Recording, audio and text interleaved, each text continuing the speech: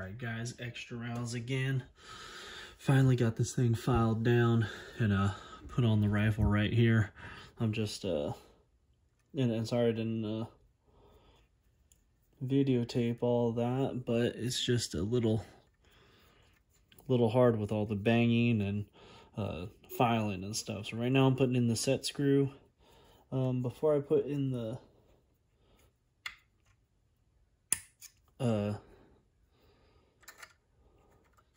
before I started actually pounding this thing in, I went ahead and put some blue Loctite on the base of it because I'm not the blue Loctite, but when you're installing XS rings, not rings, no, I don't know why I said rings, XS sights, they include some red Loctite to go ahead and tighten up what your set screw and other stuff. But they say to go ahead and smear a little bit of it on the actual dovetail and the sight itself. This didn't come with any direction, so I was just going off of them. And so I went ahead and smeared a little bit of blue Loctite on the base of the stripper clip guide, the dovetail part, and on the base of the actual Picatinny rail. Put it in. It smoothly went in about halfway, and then I just started hitting it. So I got my Stanley, is just like a hard plastic, you know, non-marring type hammer. And then I went ahead and, just like I showed you before, I got that plastic punch. It kind of gummed it up a little bit. It didn't look like that before, but hey, you know, it's on there. I got my calipers out to make sure that we're even on both sides, because like I said, the actual Picatinny rail mount itself is not like wide enough, or not as wide as the actual stripper clip guide. So Loctite, Loctite, Loctite. If I can say anything to somebody who is just getting into firearms, or if you are just getting into firearms, Loctite everything. Blue Loctite is ideal, removable. This is just this brand, but there is other brands of blue Loctite that you could have. Don't really red Loctite anything unless it's just like, unless the manufacturer says to, kind of like the XS sights. They say to go ahead and red Loctite it down. So, and I got the Vortex crossfire here. I went ahead and took all these screws out, cleaned it all up with a degreaser, went ahead and blue Loctite these down in a star pattern. That's the other thing. Star patterns almost all the time. You want even pressure all the way around. I'm going to put some blue Loctite just right down in there. Well, I'm going to back this all the way out kind of, and put some blue Loctite in there. One of the things is, you see those springs down there? You see them right there? So when you take, if you're going to do this and you're going to loosen this all the way up, watch those springs, because those things will jump out of there, or like do it into a tray to where you can actually hold on to it. I'm just going to put my finger on the other side and just hold pressure on that, so I can blue Loctite the screw. See kind of how I'm holding pressure, but I got to it right there. See that? So I'm just going to throw a little bit of blue Loctite on that real quick. Sorry, I closed it, so I gotta, oh well, it's a little bit blue Loctite. And then when you Loctite these things, you don't have, when you're actually putting it on, you don't have to like wrench it on there. I mean, it's good to get a good seat on there. I might need to back that out actually a little bit. Let me see. And we're going to put it right here on this middle one. Okay, so we're going to try to, well, we're going to try to put it on the middle one. Might have to put it on the front one. Yeah. Man, got to back that out a little bit more actually.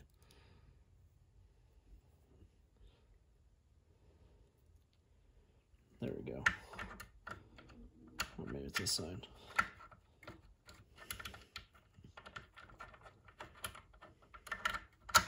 There we go. Okay, and then what you want to do is go ahead and tighten it up most of the way, but leave it to where you can still move it like that. Oh, like that. Okay, and push it forward. You always want to push your optic forward. See how it's moving just a little bit? You want to push your optic forward, and then go ahead and tighten it up a little bit, and then we'll go ahead and tighten it down some more. Like that. Okay, now we got that on there, and like I said, you want to make sure you push it. Let's go ahead and take these off, and that is what we're working with, fellas. We are working with a red dot on there. It's good, nice and secure. Let me go ahead and hit it just a little tiny bit more. Yep, just like that, and we're on there. All right, so now what I'm gonna do is I'm gonna try to pick the rifle up. I'm gonna turn it on. Let me turn it on to, because again, you only can go in one direction. Let's go up to 11 to really try to see that dot. I'm gonna, sorry for the shakiness, bring it up. There's my cat, so we're gonna back it all the way up. And I'm gonna go ahead and take it off and see what we can see. Okay, I'm gonna see first what I can see. Oh yeah, I mean the red dot's a little low right now, but you definitely have a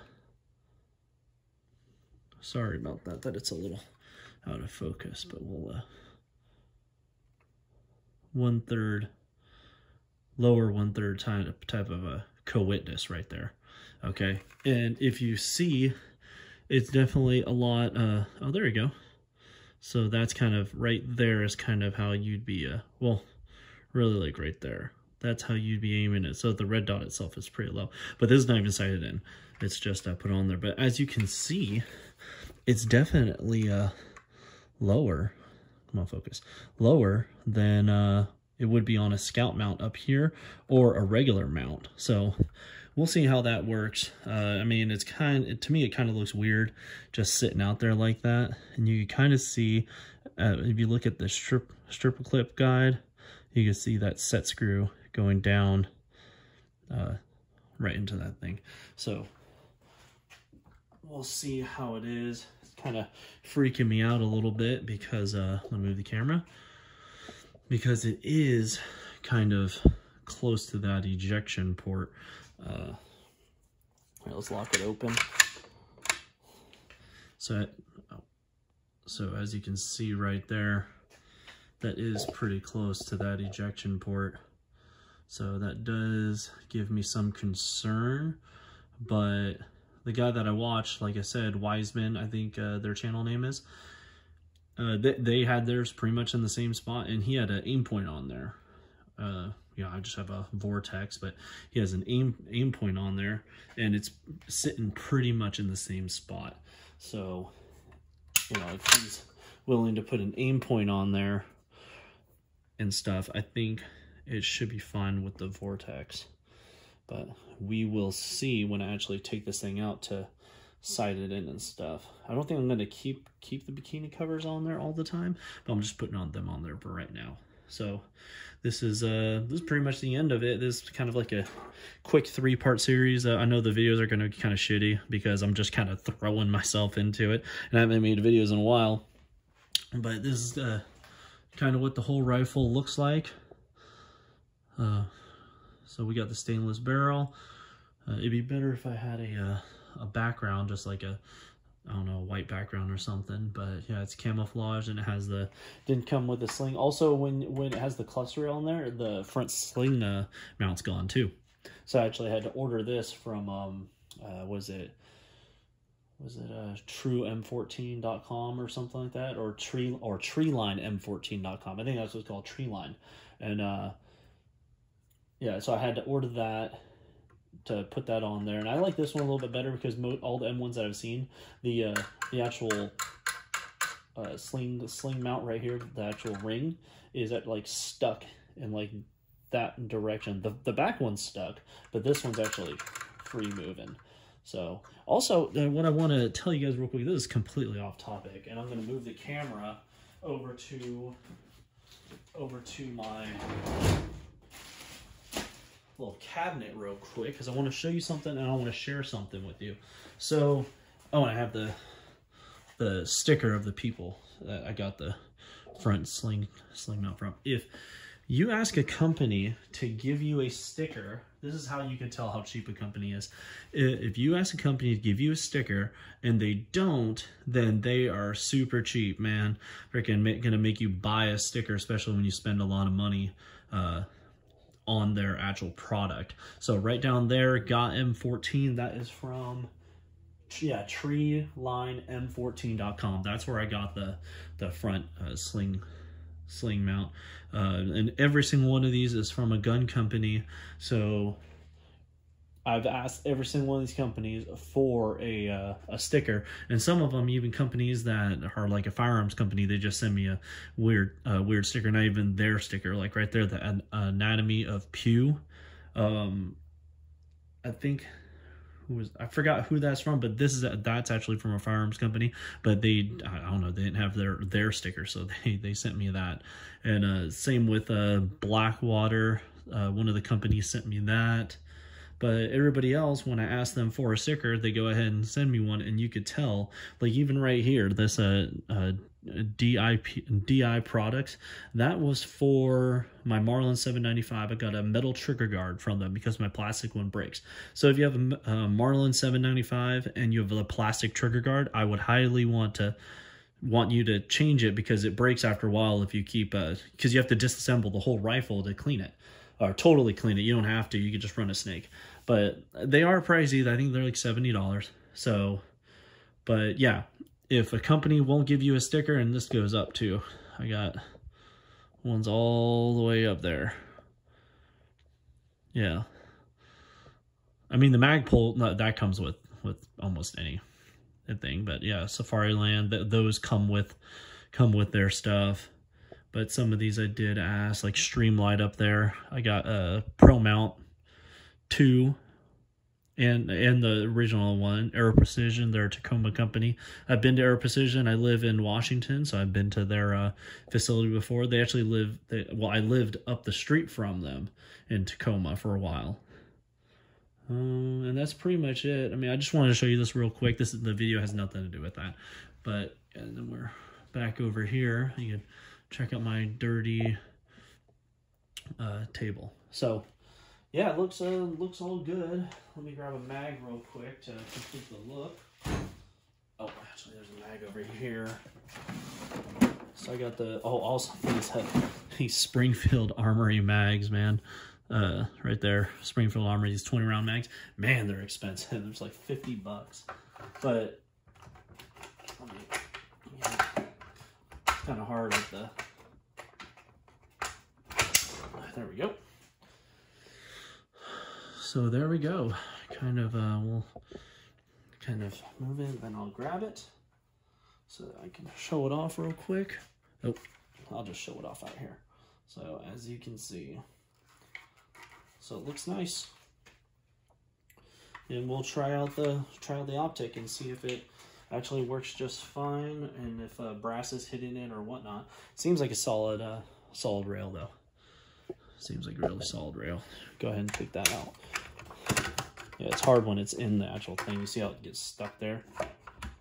But man, freaking $50 for these. And even though that I say that, you know, something costs so much that you should include stuff, or just, you know, have just nothing packaging, but I mean, this gun was I got it for,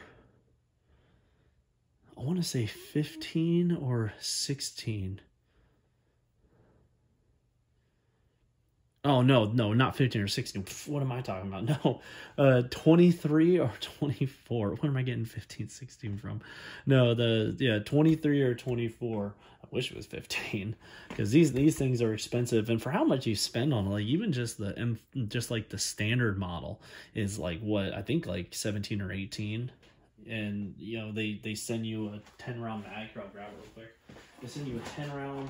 It's a Springfield mag. It's a metal mag, which is good. Here it is. Here it is right here. It's the 10 round mag. I mean, they send you that, and that's all fine and good, but when you're, I mean, this will probably be easier to put up in here. Yeah. But that, I mean, come on, man. The 10 rounds of nothing, and it's kind of hard to do actual changes. This is like something for like bench shooting or something.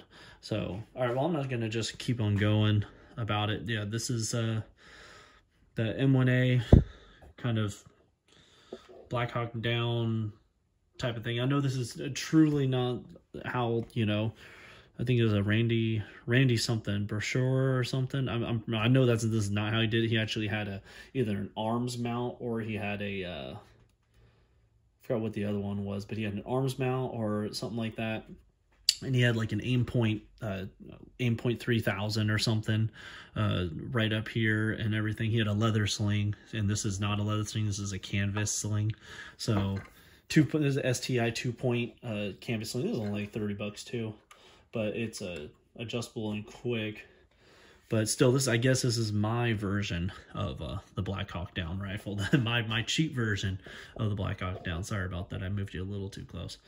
Yeah, so I just got the canvas sling and stuff, and like I said, if you guys get the KZ M14 Picatinny rail mount, man, you know, fitting it is great. That's a good thing. I had to beat the hell out of that thing to actually get it in there. And then here, I'll show you the butt of it. So there's the butt, and it comes up, and this is to go under your shoulder with a rapid fire. People talk shit about this too, because theirs kind of like hangs up like that, and then it gets stuck on shit. If you want to check out a regular guy's firearms channel, he talks about it. It's kind of like an older video, but he's not wrong. I mean, he does a lot of good shit. It's just that I don't know, some things I'm just like, come on, man, that's just how it is. But he's still a good guy. All right, well, I'm going to end the video there. I know this is kind of shitty 3 videos, but, you know, I'm just trying to get something out there.